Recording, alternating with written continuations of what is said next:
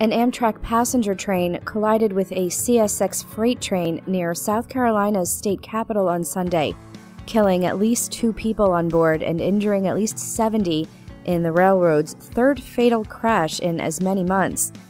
Amtrak Train 91 was carrying 139 passengers and 8 crew members to Miami from New York when it hit the freight train at about 2:35 a.m. local time and derailed, injuring at least half its passengers. The passenger train's locomotive was lying on its side, and the first car was bent and also derailed, although it remained upright, according to images from the scene in the small city of Case, South Carolina.